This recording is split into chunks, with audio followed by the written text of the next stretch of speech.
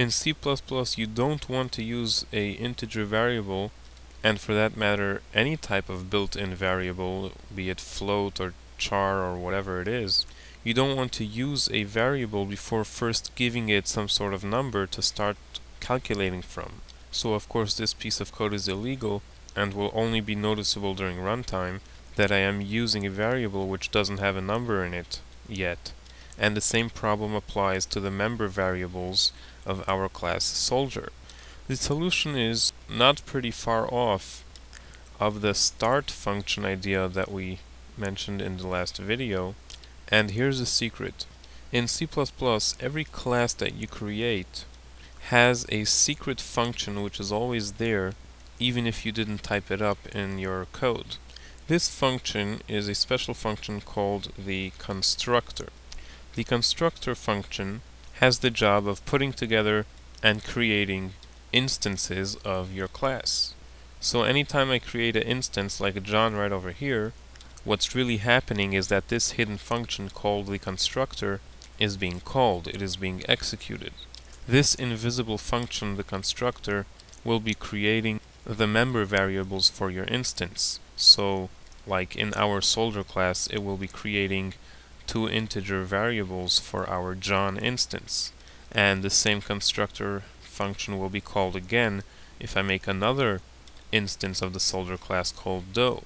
Now sometimes you'd like the constructor to do a little more than just simply creating our member variables and nothing else. If we want our constructor to do special things, special jobs, we will have to tell the compiler not to make a invisible constructor function, and the way we do that is by making our own constructor function in our class.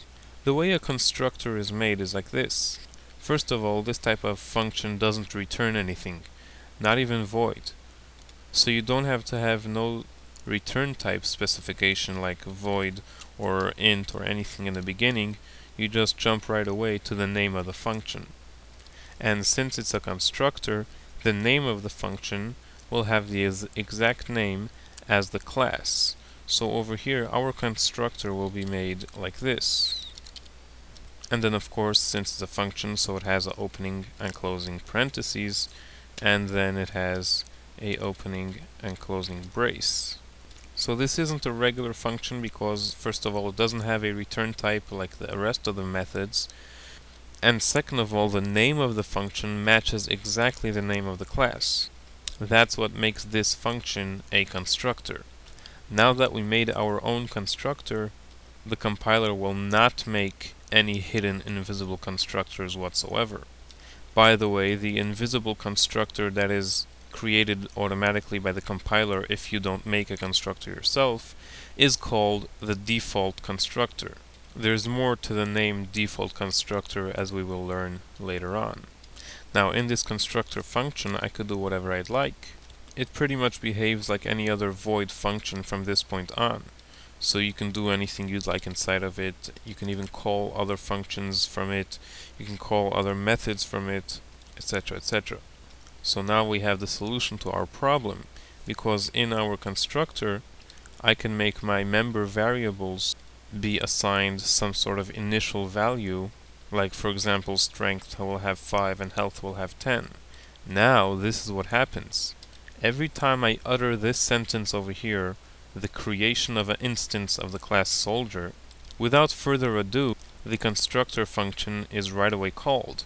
That's part of the process of creating an instance, that the constructor is called. And once the constructor function is called, we are now safely assured that the member variables will have a safe head start of having some sort of number, so that now even if I right away start using the instance of John, like right over here, without doing anything else to it, I am safely assured that any action taken upon the member variables will be perfectly safe because they already have a starting number. So what else could you do with the constructor? Well, like any other function, you can pass variables to it. Right over here I'm declaring that this constructor will be taking in 2 variables, one integer and another integer, and I call it start strength and start health. In our case, for example, This can allow us to give unique starting point values for each of our soldier instances. When we did this before, all of our soldier instances would always start off with 5 strength and 10 health. But if we take advantage of these variables over here and assign these variables that were passed to our member variables, like this, then we can have different starting initial values for every instance of soldier that we make. And here's how you pass these variables to the constructor. As soon as you create your instance, like right over here we're creating an instance John, put an opening and closing parentheses right after the name of your instance, like John over here, and inside of these parentheses you just pass the values that you'd like, just like any other passing by value of a variable. So you can pass in variables which you probably created before, or you can pass in actual R value numbers that you type in on the spot. Of course, since we're passing two different variables, so they are separated by a comma, and you can pass any combination of the two, some variables, some R values. And provided that they are valid items which can be assigned to integer variables, they will successfully be passed into the constructor function, and in this case they will be assigned to the member variables. So right now this John right over here, his strength will be equal to 50 and his health will be 8. As we learned that when you pass in variables into functions, the order in which they are passed is important. So this will be the first passing of a variable and this will be the second. So the number 50 will go into this and the number 8 will go into that. Now because this is a constructor function, it has another special option. Right after the closing parentheses of the declaration of the constructor over here, go ahead and add a colon, not a semicolon, a colon. And by adding that, you are telling the compiler that you'd like to start a initialization list. The initializer list is a good place to take care of all of your simple initializations, like this stuff we're doing over here. Instead of putting it inside the braces, take it out of there and put it a little earlier in the initializer list. However, in the initializer list, you don't use the assignment operator to initialize our member variables with the expression. Instead of the assignment operator, we are going to use parentheses, which looks something like a function because we're using opening and closing parentheses. But don't get confused, this is pretty much exactly like having the good old assignment operator do the job. It's just that instead of the assignment operator, we're using parentheses. That's just how it works in the initializer list. So the thing to the left, which is outside the parentheses, will be one of your member variables, like in our case strength, which was declared a member variable right over here. And inside the parentheses will be whatever expression you'd like to assign to give inside of this variable over here. And you will be separating the list of these initialization commands using the comma. Meaning that if you have a bunch of these initializations to do, like you want to give start strength to strength, and then you want to give start health to health, so in the initializer list it's not done by separating it with a good old semicolon. In this case you separate it with commas.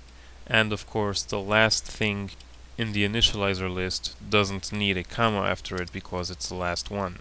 So again, if you're doing complicated stuff during the construction of an instance, do that complicated stuff inside of the braces. If you're doing just this very simple action of putting an expression inside of one of the member variables, then if you'd like, you could do that inside of the braces, but it's better, and as we'll learn in some cases it's very important, to do those simple jobs inside of the initializer list. The initializer list, again, is made by first typing a colon right after the closing parentheses of the constructor, and then you start your list of initialization.